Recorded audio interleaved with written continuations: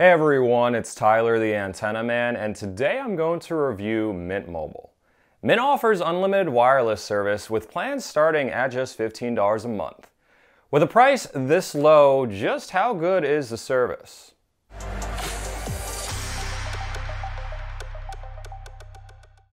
This video was made in partnership with Mint Mobile.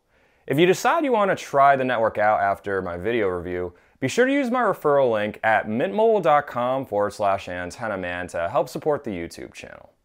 So Mint Mobile runs off T-Mobile's nationwide network, which has been significantly improved over the years. I'm not gonna lie, T-Mobile's network used to be trash in my area, but that's no longer the case, as you'll see a bit later in this video. Mint Mobile offers a variety of wireless service plans from $15 to $30 a month, depending on how much data you use. All plans include unlimited calling, texting, hotspot, and technically unlimited data, but the speeds are reduced after you hit the cap on your plan. Past the 3-month introductory rate, you will need to pay for a year of service to keep the lowest rate. This is why it's a good reason to test drive the network for a few months before paying for a full year. I tested Mint Mobile's network for about 3 months, comparing it directly with my Cricket Wireless service, which runs off the AT&T network. The first aspect of Mint Mobile I'm going to talk about is probably the most important to everyone, including myself: network coverage. For years, T-Mobile's network coverage was behind AT&T and Verizon. However, the company has significantly expanded coverage to rural areas thanks to newly acquired 5G spectrum. I saw this firsthand in the area I grew up in. About 10 years ago, T-Mobile's service was pretty spotty in certain areas. Now it's on par with AT&T and even better in some locations. While coverage in my home area was great, I wanted to see how Mint Mobile worked in more rural areas that were ignored for a while by parent company T-Mobile. To do this, I test drove the network on a trip from eastern Pennsylvania to central Pennsylvania. To my surprise, the network did not cut out at all the whole trip as I streamed a music app. By contrast, AT&T cut out in some locations where the data was too slow. This is an issue I'll talk about a bit later in the video. Last June, I pushed the limits of Mint Mobile's network even further by testing it all the way through Virginia and Tennessee on a trip.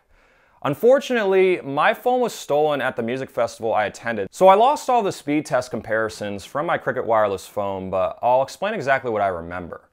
Coverage was very solid for most of the trip, but there were a few small spots in Southern Virginia when the service cut out for maybe a minute or two when it was still good with Cricket Wireless, but that was about it. Overall, it was very good. At the music festival, I was able to keep in touch with my group using Mint Mobile because I had the backup phone, despite network congestion with 80,000 people in one area. There were a few times when my text didn't send and I thought, here we go. This is a compromise of a low-priced wireless service. I later found out that my friends had the same issue with text not going through on AT&T and Verizon, so the problem wasn't due specifically to Mint Mobile, but rather extreme network congestion on all carriers.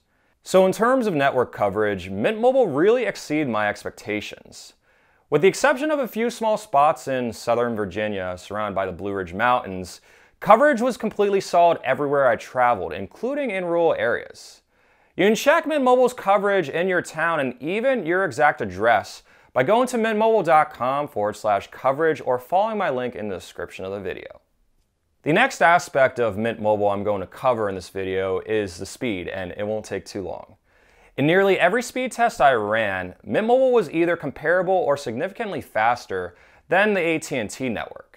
I actually know of several locations where AT&T has coverage, but the data is extremely slow, and it's not because of network congestion. It's almost like the data from the cell tower just doesn't work. For example, here's a speed test comparison I took in downtown Stroudsburg, Pennsylvania. You can see that there's a good signal on AT&T's network with the Cricket Wireless phone, but the data just doesn't work well. Mint Mobile never had this issue. It always worked well, and in some locations it was just absurdly fast. One thing that really surprised me about Mint Mobile was an automated voicemail I received towards the end of my trial.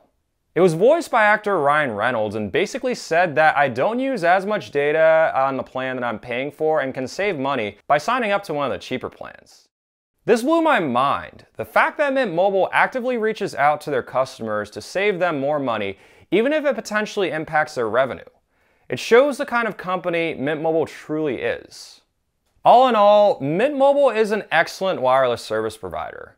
I was truly impressed with how great the service was despite the cost. Most of you are probably overpaying for wireless service through another provider and can save a lot of money by switching to Mint Mobile, assuming that coverage is good in your area. What's great about Mint is you can test the network with a different phone number first. If you end up liking and wanting to switch, you can always port in your number after the fact. It's basically risk-free. Visit mintmobile.com/antennaman to get unlimited wireless for as little as $15 a month. For a limited time, Mint is offering all plans for just $15, which is basically 50% off their largest data plan. Keep in mind that in order to use Mint Mobile, you need either an unlocked or a T-Mobile brand phone. If your smartphone is through a carrier like AT&T or Verizon, you'll need to purchase a new phone in order to switch or at least try out the network.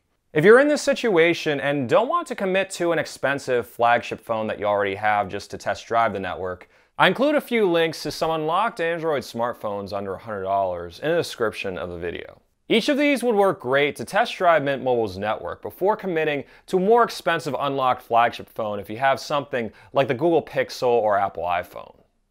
Thanks so much for watching this YouTube video. Additional thanks to everyone who supports me on Patreon or is a member of my YouTube channel. If you'd like to help support my videos while getting exclusive perks, visit patreon.com/antennaman or click the join button in this video, and you can also click the thanks button.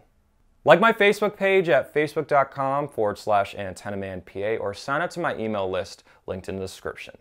Stay tuned to my YouTube channel for more cord cutting and antenna related videos, and have an awesome day.